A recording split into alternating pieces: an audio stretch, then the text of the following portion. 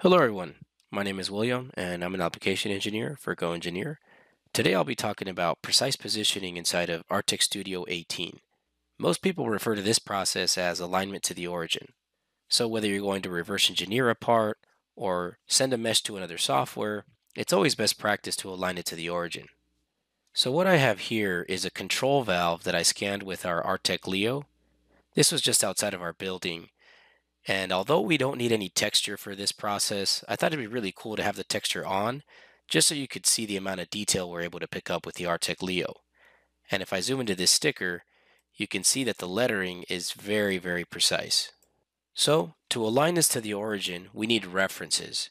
And for that, we can go to the Construct tab and decide what entities we want to extract. You can see we can create a cylinder, cone, sphere, planes, and even a torus. Because of the geometry of the control valve, I should be able to align this to the origin with just a cylinder and two planes. So I'll go ahead and click on cylinder, and I'll zoom in. I have lots of options. I can choose this cylindrical area. I can choose this cylindrical area. I have plenty of options here, especially because the part is based off of the same axes. And Artec Studio has a really cool tool that allows me to expand my selection. So for example, if I hold Control and I click on this area here, you'll see that the software is actually going to expand my selection.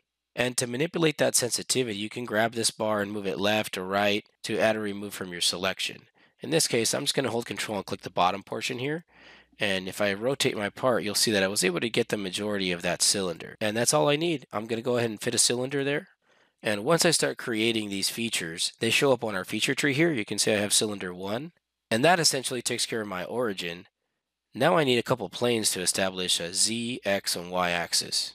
For that, I'll click on the plane tool. And I left the wall on this part because I wasn't able to take the control valve off. It was bolted to the wall, but I want that to be essentially the bottom of my part, or the Z-axis. So I'm going to go ahead and hold Control and click on the wall. And as you can see, the software also expanded my selection there. All I have to do is click on Fit Plane, and the software will best fit a plane for me, and it also shows up on my feature tree. And that will essentially take care of my origin and my Z-axis. Now all I need is a plane to establish either a X or a Y axis. It doesn't matter which one. And for that, I also have plenty of options. I could choose the top of this electrical box.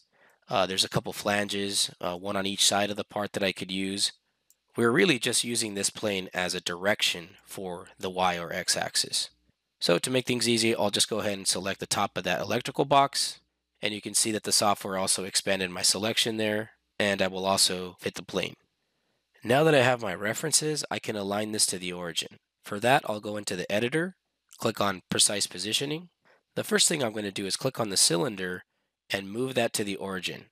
And you can already see that the software starts to move the origin. However, I'm not done. So I'm going to click on plane 1 and make that my XY plane, meaning the Z-axis. And you can see that the Z-axis is going outside of the part. If I want to reverse that direction, I can click on this button right here. And now the Z-axis is going into the part. Now the last thing to do is select my X or Y axis.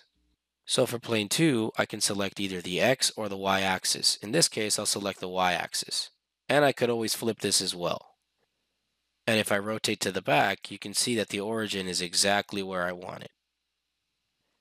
And if you accidentally selected something that you didn't want, you can always reset the alignment and do it again. But that's how easy you can align a mesh to the origin using Artec Studio 18. Thank you for watching.